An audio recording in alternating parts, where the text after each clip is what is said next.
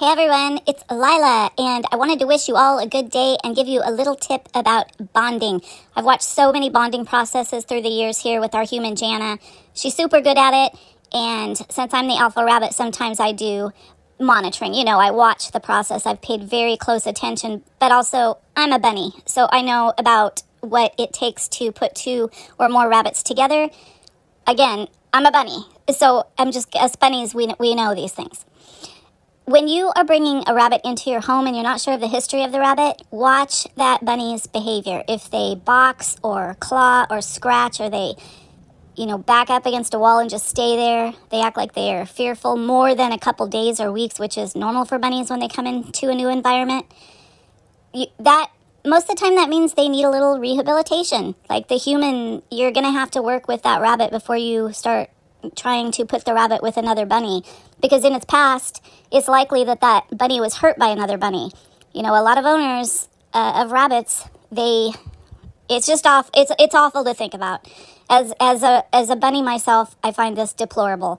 But people believe that if they take domesticated rabbits and throw them in a barn or a big cage with lots and lots of other bunnies that they're not bonded to, and just toss them in, that they believe it's okay if they're going to, quote, use the bunny for purposes other than pet ownership. Let me put it that way, because I don't even like to speak of some of the ways that rabbits are used in this world. It's horrible. It's 2020.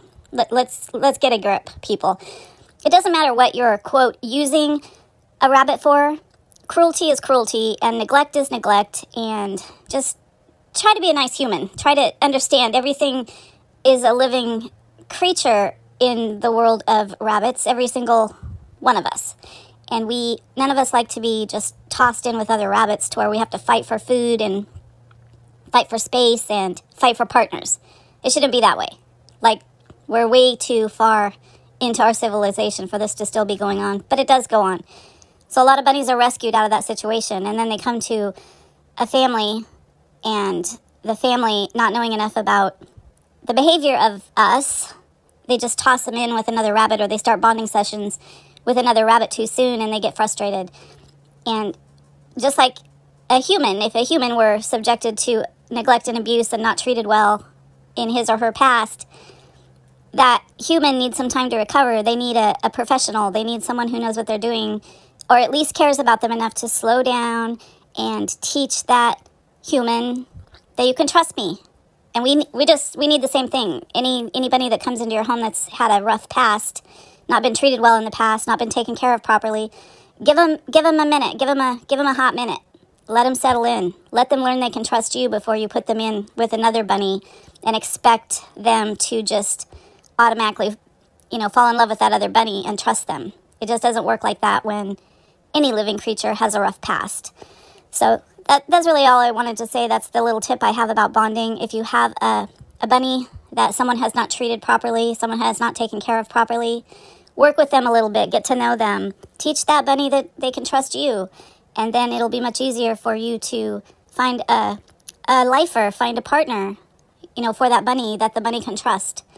It's called rehabilitation, and rehabilitation is a thing. It's a very, very important thing for bunnies that come to you that have not been treated well. Or, like I said, if you don't know their history, give it a hot minute to get to know the bunny, and you can kind of tell what the history has been by the way they respond to you. I've seen it lots and lots here. It just, our human Jana has brought many bunnies home that have been abused or neglected, and she doesn't just toss them in with another rabbit. She learns a little bit about them and then starts a bonding process.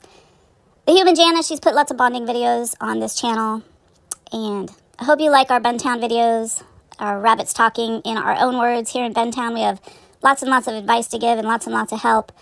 And we like to help humans that are nice to bunnies and care about them and want to do the best thing for them to advance best care practices for pet rabbit ownership. Have a good day, everybody. Have a very, very nice week. Hope wherever you are, the weather's nice and everybody's treating you okay.